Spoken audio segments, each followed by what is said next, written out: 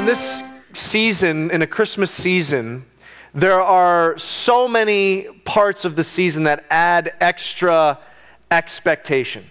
I mean, even just think about the songs that we sing. We sing like it's the most wonderful time of the year. It's the happiest season of all. I mean, we sing things like we're walking in a winter wonderland, okay? And we have this expectation at Christmas time, just kind of this internal desire that everything is right. It's almost like this utopia wonderland kind of pursuit. And there's something that we long for everything to just be perfect, okay? And so I remember that Rebecca and I, my wife and I, had the opportunity many years ago to go stay at a friend's place in Colorado. And they had this little cabin, and it was up in the mountains, and it was during kind of the Christmas season. It was a winter time, and it was just picturesque. I mean, it was like there's a smooth blanket of snow outside, and at various points you just looked out the window, and the fire was running, but we looked out the window and these huge chunks of snow are just silently falling outside, and it was just like the perfect setting. I remember thinking, that is like the perfect setting for Christmas. So I want you to go there with me, okay? We're talking about finding the perfect Christmas, so I want you to go there in your mind. I want you to imagine a cabin in the woods, fire crackling to the side, snow falling down outside the window. I mean, just look at this. Like, when I think of like maybe the perfect place to spend Christmas, I mean, I look at this and this just looks like perfect. In fact, if you just now tuned in live online, this is being brought to you live from Colorado, deep in the mountains. That's how seriously we take our Christmas series, okay? On location today. And so when I think about like the most perfect Christmas setting, I mean, this is what I think about, you know, and on our hearts, like we kind of desire that perfect thing all throughout Christmas. We desire whether it's, you know, the get-together that just went perfect, and the traditions that are just as we remembered it, and the recipes that just tasted how we thought, and the gifts that just were the right exact gift. And we have all of this kind of internal drive to find that kind of wonderland. But here's what we know. I mean, really deep down we know. I mean, no amount of peppermint mochas is going to like achieve that desire deep down. Because here's what I really think is going on. I think deep down under the surface, we are truly desiring something much deeper than just a good Christmas season. I think there's a deep down longing in our hearts that the festivities of Christmas time can't possibly deliver. But here's the irony. The irony, I think, is that the actual message of Christmas actually delivers. Like what the reason we celebrate, the whole purpose behind Christmas actually delivers on what we're longing for in the deepest places of our heart. And so we're going to take a look at a passage through this season. It's Isaiah chapter 11. And I want us to look at what is it that Christmas really offers, and how does that really get to something deep down in our souls that we long for.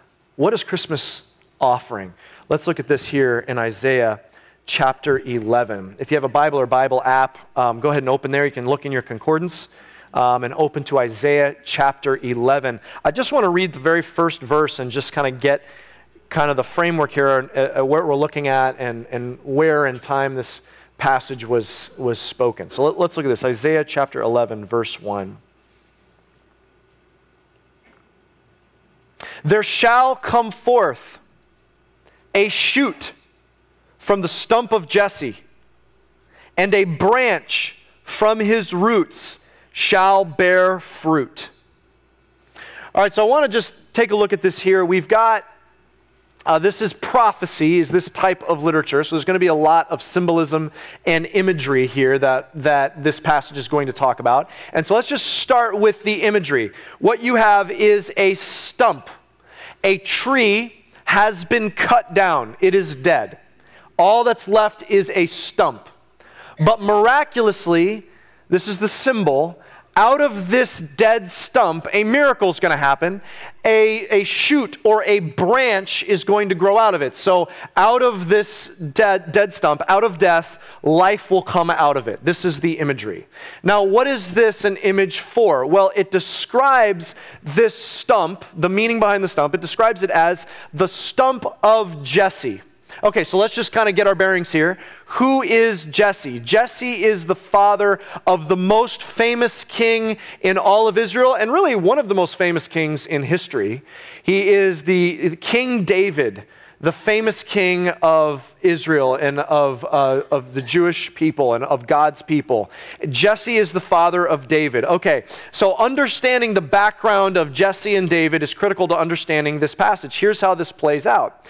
David was the most famous king, the founder of an entire dynasty of kings that survived throughout the rest of the history of ancient Israel and ancient Judah. David was the founder of that. In other words, David was a king, but Jesse was not. There was another king from a different family when David was a boy. Okay, so here's how this played out, and this is significant. Jesse was a guy who had flocks of sheep. And one day a prophet came up to this guy who otherwise would have been kind of just a random guy who lived in Judah among God's people, just a random Jewish family. And this prophet named Samuel approaches Jesse and says, I believe God is telling me that one of your sons is going to be the next king. That would have been very surprising. Like, why not the son of the current king? Why a son of this random guy, Jesse? And so Samuel said, can you bring your sons before me? Do you have sons? And Jesse says, actually, I have several sons. And so he brings who he assumed would be the son who would be crowned king. He brings the oldest. And Samuel says, no, that's not him. And then he brings the next one, and the next one, and the next one. And after several sons, he's like, no, none of these are. Did you bring me all of them? And he says, well, there is the one other one. He's the youngest. He's actually out tending the sheep right now. He says, well, I want to see all of your sons. And then I say that, I want to see all of your sons. Bring him in. And so they're all kind of like, all right. So they bring in this little shepherd boy named David. I mean, think about it. He's coming straight off the field. He probably smells like sheep. He walks in. He's dirty. He's standing before this famous prophet, Samuel. And Samuel says, that's the one. And he says something interesting. He says, because God doesn't see like humans see. God sees something different. He doesn't judge people the same way humans judge people. He says, he's the one. David, as a little boy, is anointed to be the next king. Several decades later, he becomes not just a king, a powerful king. He establishes Jerusalem itself. He becomes the most famous king, and from his line, it starts a dynasty of rulers. At the time Isaiah 11 is written, the 13th Davidic king, like 13 generations later, there is a Davidic king sitting on the throne, a king named Ahaz, the great-great-great-great-great-great-grandson of David is sitting on the throne. Okay, so what is this tree that's been cut down? It's a family tree. It's the tree started by Jesse. It's a family tree that's been cut down. Now, why did the family tree get cut down? Well, because you got to understand what's happened with this king Ahaz. Ahaz, who is the king over the southern part of the kingdom, Judah, Ahaz is the wickedest, most evil, vile king in their history. And if you know the story of their kings, that's saying something. This guy, he just did literally, I mean, there's nothing good said about this guy. Let me give you some examples. He goes into the temple that his ancestor Solomon, the son of David, built for God's glory. He went into this temple that was God's temple. He had him to start taking out some of the valuable instruments of the temple that are there to worship God and bring glory to God. He had them use them to make other idols of false gods, and he had them set up all over the kingdom for people to worship them instead of God. You know, like the exact opposite that a king was supposed to do. A king was supposed to direct the whole country, the whole nation, the whole people's attention to their true king, God Almighty. But he is setting their attention to these idols. If that's not wicked enough, one of these idols is they would do child sacrifice to these idols, and Ahaz actually sacrificed one of his own sons to that false god. To punish them, God did what he sometimes did with this kingdom to get their attention and to call them back to himself. He had another army attack them. So the Syrians began attacking their country, and instead of repenting and turning back to God, Ahaz decided to turn to the wicked Assyrians instead and ask them for help. That proved to be a bad idea. They oppressed them even more. And when Ahaz found himself in the capital city of Damascus, the capital of Syria, to figure out some kind of peace, while he's there, he sees their ornate altar to their false god, and he sends word back to Jerusalem to the high priest over the temple to the one true living God, and he says, hey, here's instructions. I want you to tear down the altar to the living God that my great-grandfather Solomon built. I want you to tear that down and rebuild an altar that looks just like this altar in Syria. I want us to give sacrifices on this pagan altar. I mean, it does not get much worse than that. And so why is God foreshadowing that this tree is going to be cut down, that this line from David is going to be stopped? Why? Because they have turned from God. And eventually, a couple generations later, the Babylonians would come through and would destroy Jerusalem, and that would be the end of having a Davidic king on the throne. But what's promised here? Out of that dead stump will come new life. There will be another king that will come. But did you notice it's interesting? It doesn't say it will come, the shoot will not come from the stump of David. Did you notice that? It's going to come through David's line, but it's significant that it says it will come from the stump of Jesse. That means while literally it's coming through David's line, positionally, it's coming alongside David, coming from the same father. In other words, this king that will come from the line of David will be so significant, he will be like a second David, come from the stump of Jesse. You follow this logic here? This is promising a significant king that will bring life. Now, if you are living in Judah at this time and you have this wicked king that cannot do anything right and constantly turns away from the living God, this has got to be about the best news you could hear, that there will come a king who is a second David, a king that will bring life back and will bear fruit. Powerful statement. But here's what it's going to say. It's going to say that this second David is actually going to be even better than the first. Look at how it goes on and describes this next king, or this king that will come one day. Verse 2. And the Spirit of the Lord shall rest upon him. That's actually something that was also said about David. God's Spirit empowering him. But look more specifically what it says. The Spirit of wisdom and understanding, the Spirit of counsel and might, and the Spirit of knowledge and the fear of the Lord. And his delight shall be in the fear of the Lord. Now it says the Holy Spirit will be on this king. That's good news. That means God himself is empowering this next king. But what it says next is really unbelievable. I mean, it's describing kind of this trifecta of empowerment. It's describing these three ways that would really make just the perfect ruler. I mean, you can't ask for more than what it's just about to describe. Let me show you these three things. First, God himself will empower him to have wisdom and understanding. In other words, can you imagine having a ruler over a nation or a kingdom or an empire or even just a leader or boss that was miraculously empowered by God to, no matter what the situation was, that person could see with perfect wisdom and understanding? That no situation's too complicated, no situation's too difficult, where that leader, in this case, this king, would not be able to perceive what the right next move is. He has perfect, miraculous wisdom to know what's right, to be able to see what's right. Man, That'd be something incredible in a leader, to always know what the next right move is. The Holy Spirit is going to empower him with that kind of wisdom. That's the first thing. But then the second thing is not only will that person be able to see what's right, he will have the power and the might to do it.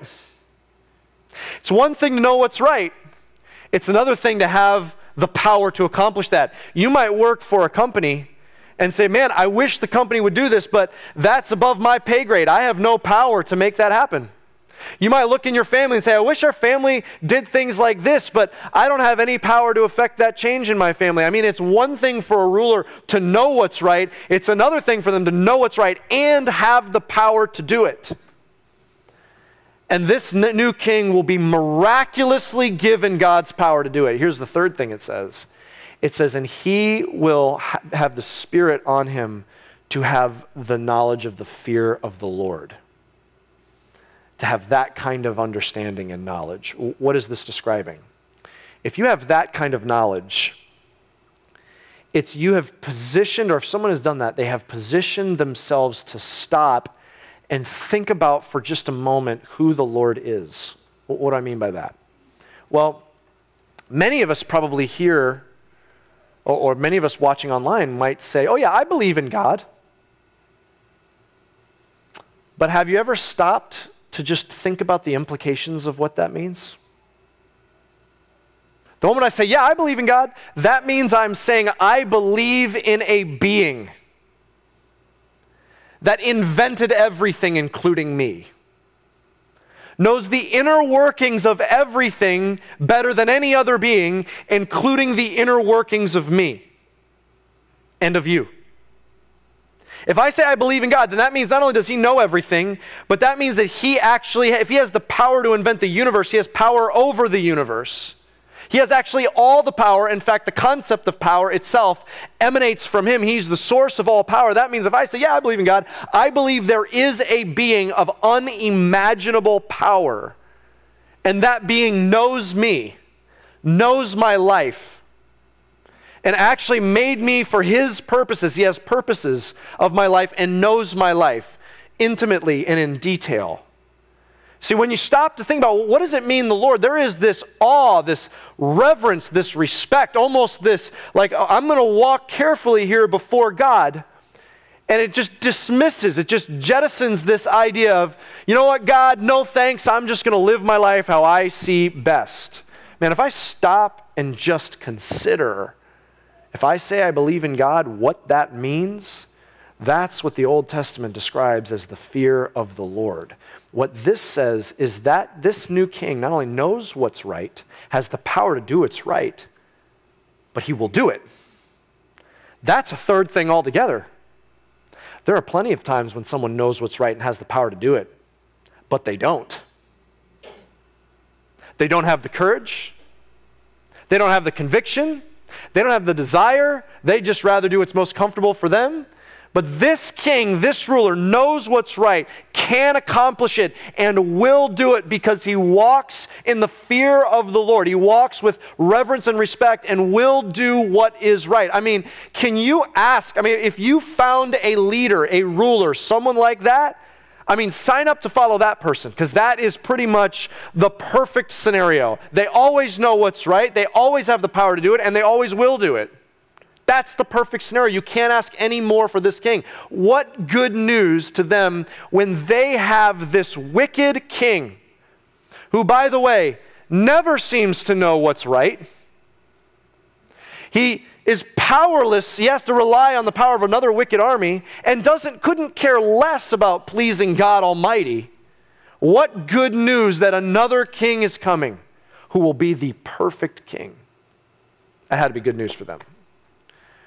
But then it says one more thing. It says, and his delight will be the fear of the Lord. Now this word delight is actually a play on words. It's a derivative of the Hebrew word in here that's all through here. The Hebrew word for spirit is the Hebrew word ruach. And it is a derivative of that, and that word delight, it's translated, it literally means in the Hebrew fragrance. So it means to him, the fear of the Lord is this beautiful aroma. this sweet fragrance. It's his desire. It's what he wants. It's what he craves. If there's one thing in his life, there's one thing that dominates this future king that's promised, the one thing he wants is the fear of the Lord, to follow the Lord. And in fact, think of it like this. If there is a whole audience of this king's life, all the people who witness his life, there's only one that he cares about. You know, we have different audiences in our lives. You know, we have various different people who are witness to our life. And a lot of times we live our life, we can often find ourselves living our life for that particular audience. Several months ago, my wife and I, Rebecca, were able to accomplish something that I wasn't sure was going to be able to be accomplished, but we convinced our kids that they loved the quiet game. It's glorious, okay?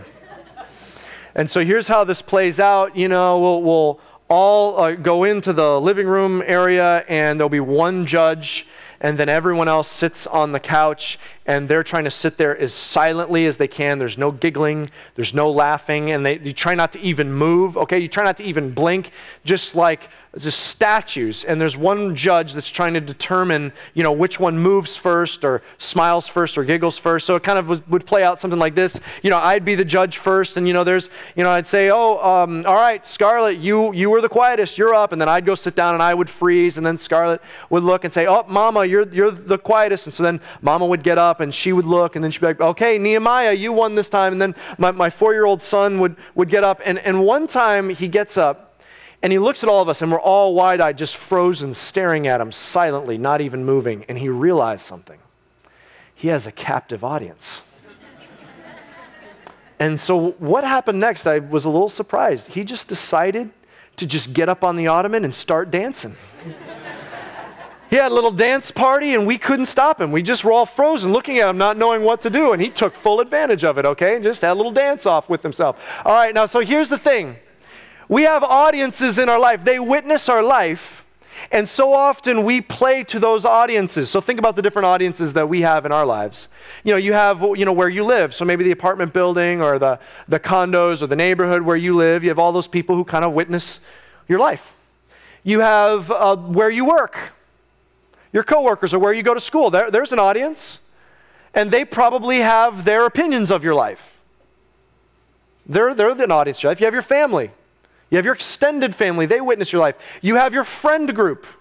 They're an audience to your life. They witness your life. In fact, in our era, that friend group witness to our life is actually even broader, because, we have social media now. And so now there's people from previous eras of our life that are witnessing our lives. People that you knew from back in school, back in high school, maybe college, people you knew in a previous city you lived in, now they're witnessing your life. You have audiences that witness your life.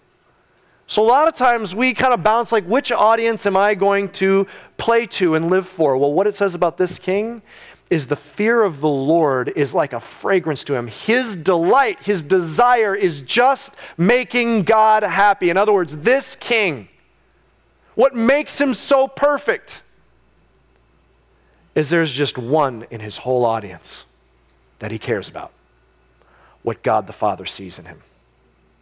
I've heard someone put it like he has an audience of just one. It's God. So who is this king, and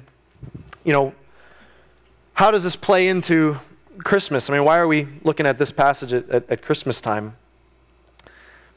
Well, I want to just jump to one part of the Christmas story. It's in Matthew. I'm just going to read to you one verse. It's at the very end. It's of Matthew's account of the Christmas story. And it's a small detail in here that points back to Isaiah 11. It's Matthew 2, verse 23, and this is talking about Joseph and Mary and baby Jesus. It says, "And he went and lived in a city called Nazareth, so that what was spoken of by the prophets might be fulfilled, that he would be called a Nazarene." So this is talking about after Jesus was born in Bethlehem. Eventually, Joseph and Mary moved to this town called Nazareth, and that's where Jesus grew up. In fact, to this day, Jesus is known as Jesus of Nazareth, right? I mean, that's still known to this day. And Matthew is saying that is significant. He says that fulfills something the prophets say. Now, if you go back to the Old Testament prophets, here's what's interesting. You will never find in the Old Testament prophets a place that says that the Messiah would grow up in Nazareth. It doesn't say that. So then what is Matthew referring to here? The link here is that the name Nazareth is almost identical to the Hebrew word for branch. And so in other words, Jesus, if we were to kind of bring that connection into kind of modern language, here would be the significance. It's that Jesus all throughout history and for the last 2,000 years has been basically known as Jesus of Branchtown. And Matthew's saying, that's significant. Because he's the branch. He's the king. He's the king that was promised.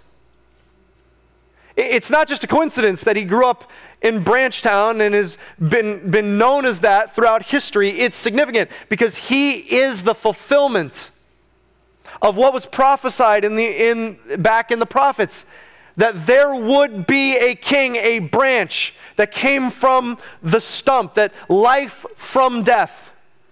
That he would be this king, the second David, in the line of David, but so significant like a second David, but even better than David, because he would have perfect wisdom, and he would have perfect power, and he would have perfect conviction of obedience to God the Father. He'd live a life that all that mattered to him was living a perfect life of obedience, and he would.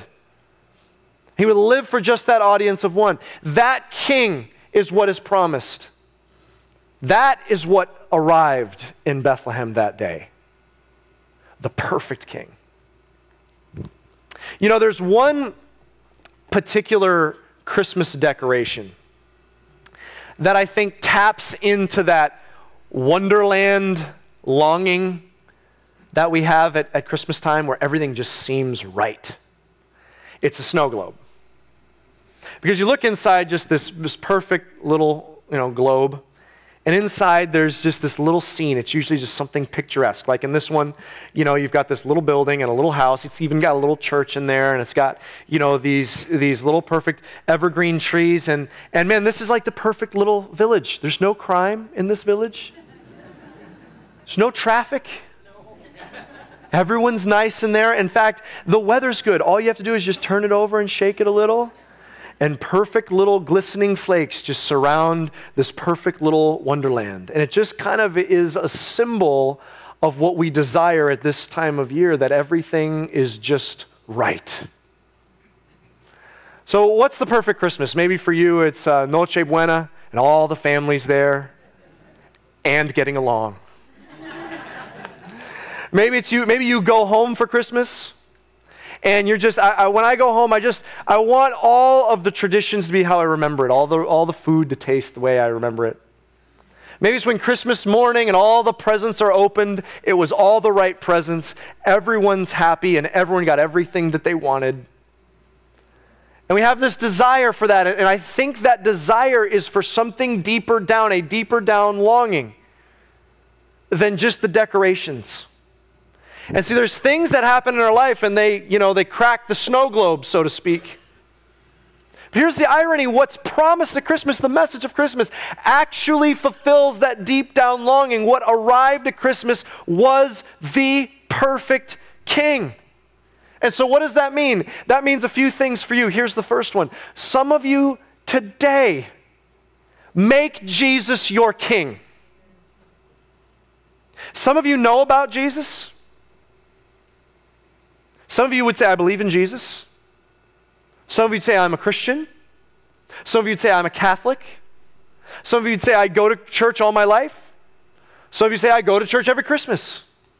Some of you say, yeah, I believe in Jesus. But some of you believe in Jesus, but have not made him your king.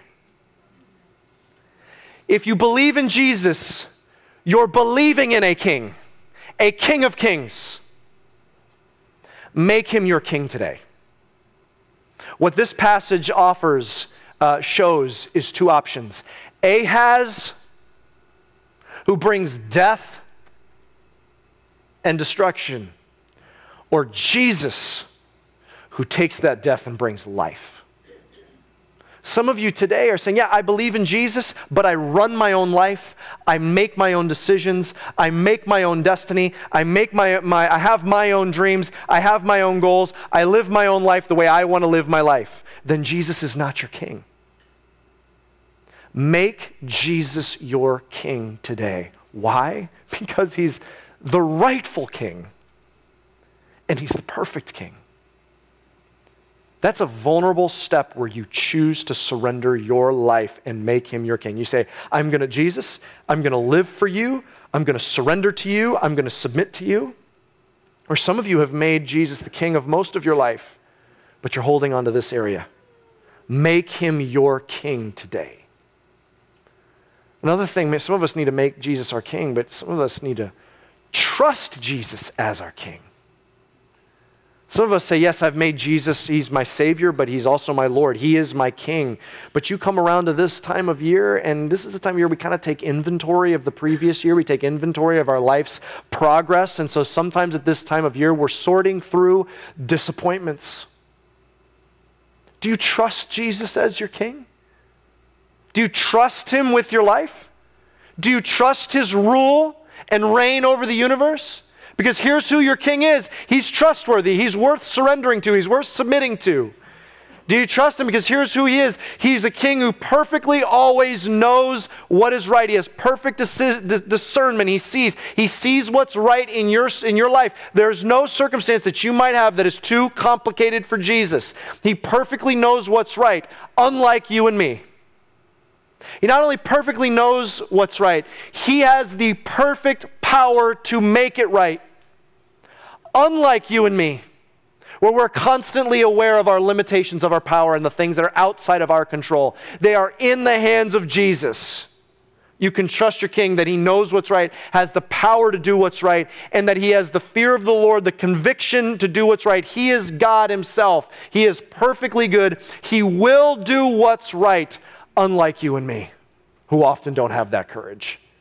He will do what's right. In fact, he promises that he is working together for good, all of the circumstances in your life. So what might be cracking your snow globe is you're not trusting your king this year. But here's the last thing. Live like your king. Because your king had a perfect view of who his audience was. He lived for just one audience. What audience are you living for right now in this season? Because that can really crack your snow globe.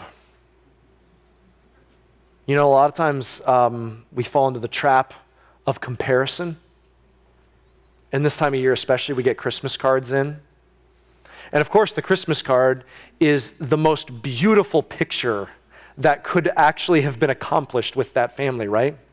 It took 157 different snaps to get that one picture they just mailed to you. And so you get that Christmas card in, you get the letter of all the things that have happened, and they're the highlights. They're the best things. And so it's easy to get all of that and kind of look in that and say, wow, that's a lot of good things going on in their life. Or maybe it's the scroll on social media. I mean, no one posts ugly pictures of themselves.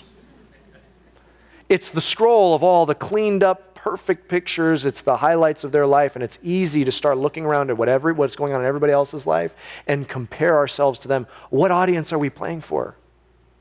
Sometimes it's not the comparison trap. Sometimes it's the expectations.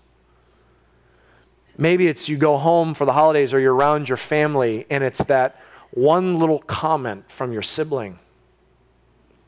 It's that look from a parent of disapproval or disappointment. Or it's that comment that was made years ago, but it's still ringing around in your brain, and you're trying to live for the expectations of someone else. Who's your audience? Live like your king, who perfectly, courageously had only one member in his audience that he cared about, God the Father. What does Christmas deliver? The perfect king. Who is this king? I want to close by reading one last passage that explains who this king is. I'm going to jump over to John chapter 1, verse 45 and 46. I just want to read this to you. This is early in Jesus' ministry when the disciples are starting to figure out who he was. Here's what happens. It says, Philip found Nathanael and said to him, "We have found him, to whom Moses in the law and also the prophets wrote, Jesus of Nazareth, the son of Joseph." Nathanael said to him, "Can anything good come out of Nazareth?" Philip said to him, "You come and see." You know the significance of Jesus being from Branchtown? That's significant because it was not an impressive place to be from. And in fact, it was this tiny little overlooked, unimpressive little village that no one expected anything good out of. And here's Nathanael and Philip having this conversation, and the question is asked, and this was kind of the sentiment always when it was talked about Jesus being from Branchtown. He said, "Really? You're telling me the Messiah is from Nazareth? You're telling me the King of the Jews is going to be from Nazareth? Of all places? Little, humble, no good Nazareth? You're saying the King is from Nazareth, the King of the Jews?" No. It's the King of Kings who's from Nazareth. It's the Lord of Lords who's from Nazareth. It's the one whose name is above every other name. That's who's from Nazareth. It's the Lion of Judah. It's the Alpha and the Omega, the beginning and the end, who's from Nazareth, who's from this little know-nothing town. Why? Because the Son of David, who was raised up, is because God doesn't see how humans see. He looks at something different. He looks at a perfect king. Who is it from Nazareth? It's the one who's the way and the truth and the life. It's the one who's the bread of life, the living water. That is who is from Nazareth. It's the Savior. It is the King. It is the one who loves you so much that he laid down his crown in heaven so that you could pick a crown up. It's the one who came down to earth and was willing to be cut down to death, only for life to spring out of it, so that you and the dead pieces of your life can actually find life in him who saves. Who is it that's from Nazareth? It's the servant of God who came down to earth and did not, even though he was equal with God, he became nothing. He became obedient to God. He lived a life of an audience of one delighting in the fear of the Lord, so became obedient to death. And not just any death. I mean, even death on a cross. Humiliated, stripped naked, and tortured, and dying on a cross to pay for our sins, so that one day God would glorify him and raise him back to life and lift that name, the name of the King, the name of that Christmas King born in Bethlehem, would raise that name above every other name, because one day at the name of that King, at the name of Jesus Christ, every single knee will bow and every tongue will confess that he is Lord and he is the true King of the universe. He is the perfect King. And he's your King. He's your King. And if he's not, make him your King today. Make him your King today. I want to give you an opportunity to do just that. Would you bow your heads and close your eyes with me? Some of you are here, and today you need to make Jesus Christ your King. Don't just say you believe in the name of Jesus. Do you realize he's the King of Kings? Then put him on the throne of your life. That's what it means to believe in Jesus. Make him your King. The one who saved you and came to rescue you. Make him your King. And if you're wanting to take that step today, I want to lead you in this simple prayer. And simply say this, say, Jesus, thank you. Right there in your heart, silently say, Jesus, thank you for dying for me. You paid for my sins. You rose again from the dead, and you're going to rise my life out of these ashes. Jesus, I make you my King. I surrender to you today. In Jesus' name, amen. Church, I believe there are people who put their faith in Jesus today. Can we just celebrate with them? If that was you, if you made Jesus your King, praise God. Greatest decision you could make, and we actually want to celebrate with you. So here's what I would ask you to do. If you are here and you put your faith in Jesus, there's going to be pastors at the end of this aisle, this one, and at the end of this aisle over here. And at the end of the service, you pull them aside and say, hey, I took that step. They just want to let you know what the next steps are on this journey. If you don't feel comfortable doing that, you can take that Get Connected card in front of you. You can fill that out. There's a place that says, I put my faith in Jesus. Just take that, and you can put that in one of the offering boxes or take it back to guest services. Just let us know. Let us celebrate with you, and let us walk alongside this with you. If you're watching online, there's a place you can click online. We want to know. We want to know that you put your faith, that you made Jesus your King. You can indicate that online as well. Church, we're going to close with a song today, and here's what we're going to be celebrating. That our King is the one who is the great victor for all of time. He had victory over our circumstances. He has victory over our sin. He has victory over death itself. He is the great victor. That's who our King is. Let's stand as we sing this together.